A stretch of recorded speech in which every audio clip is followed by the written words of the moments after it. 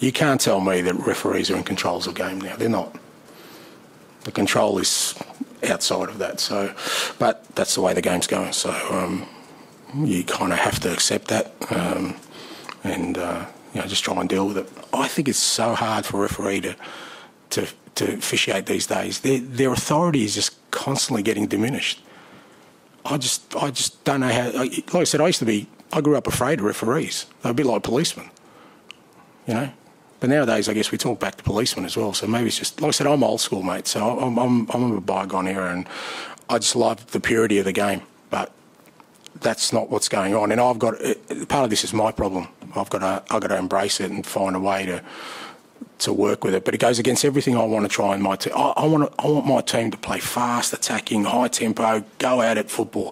If we get a red card and it's a penalty against us, so what? Let's cop it. Let's go again.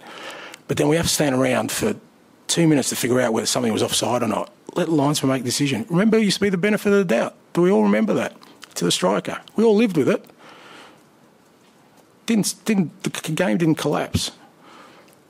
But like I said, I'm like an old man shouting at the clouds, mate.